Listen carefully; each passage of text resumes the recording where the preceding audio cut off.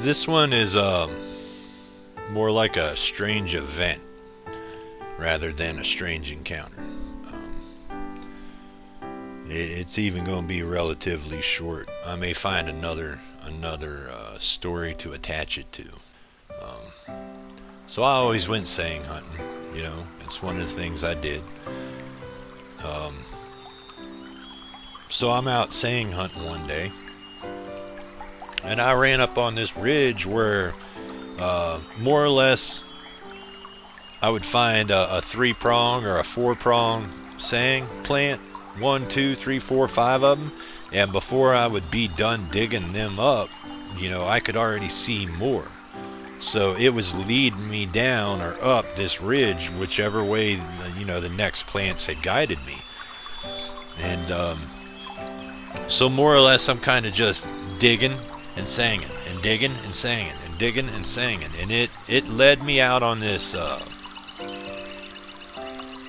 above. See, there was these old creeks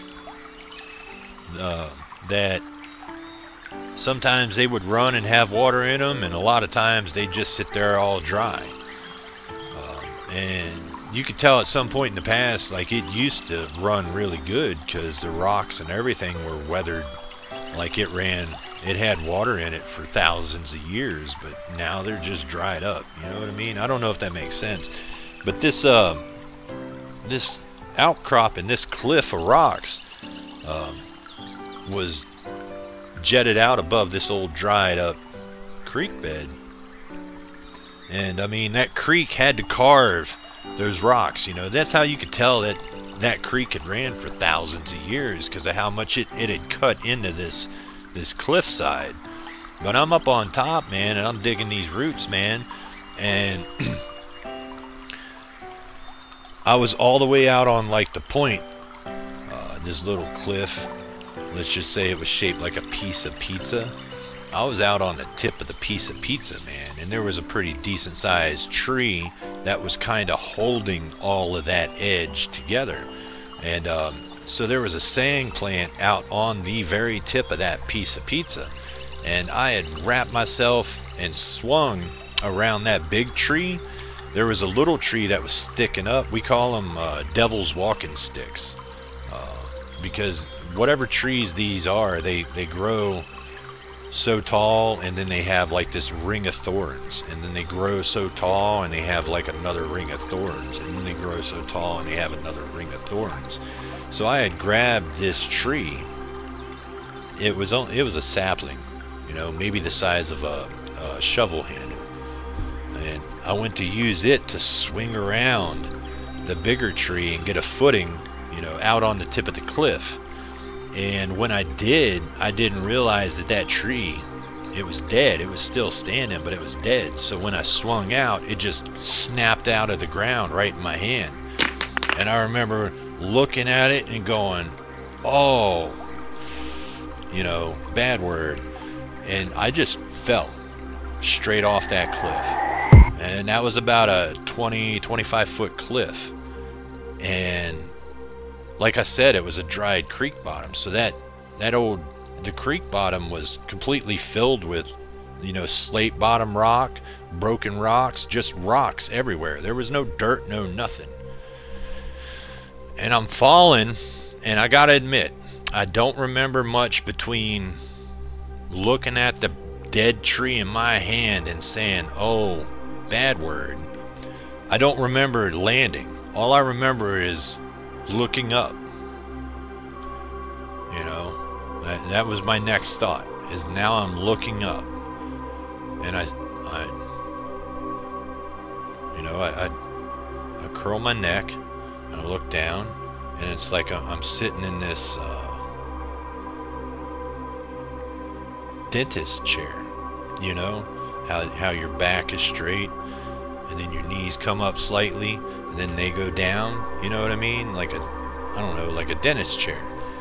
So I curl my head and I look down my chest to my knees, and I'm like, huh, you know, and then I sit forward, and when I do, you know, like nothing's hurting, you know. The tree that I had grabbed in my hand, it was laying off to my right, about 5 feet.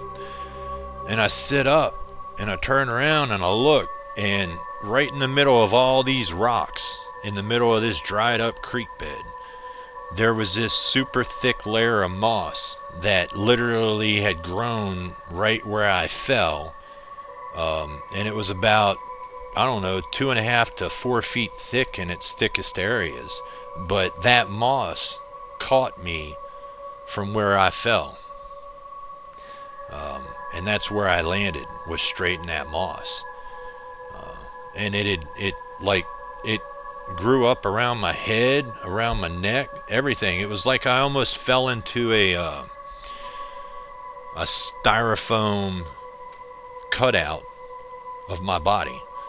And it caught me because basically without that moss being there, if I were to fall off that cliff into that creek, you would not be hearing this story. I would have probably been dead or paralyzed. And where that was, if I was paralyzed, I'd be dead because nobody would have ever found me. But yeah, I fell off a 25 foot cliff into a rock bottom dried creek and was caught by 2 to 4 foot thick moss, a whole seat of 2 to 4 foot thick moss that literally had my body's impression a good 6 inches to a foot into it. Yeah. And I got up and I looked up and I looked at myself and I looked at where I fell and I looked back up and I looked at I'm checking myself all over. I'm feeling my neck. I'm feeling everything. My ginseng bag had fallen, ginseng everywhere. My butter knife was laying next to it. The broken stick it was just like, it was so surreal. And I went over the scenario multiple times, and so I went home. I was totally freaked out. I told my whole family about it, and it was like, of course they didn't believe me, but I swore up and down, dude. And it was like, I'd bring, come with me, I'll show you what I'm talking about. It really wasn't that far from the house, maybe a mile, and so I took my brother, one of my brothers, and my sister, and we went to find this where I fell off the cliff. And I found the cliff and the tree and everything, but the moss seat was gone. I know how that sounds, but that happened. It is what it is. And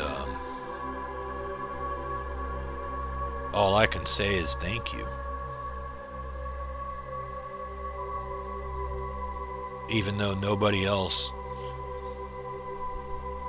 on this planet has any reason to believe me, I still say thank you to whatever or however that happened, because it did happen.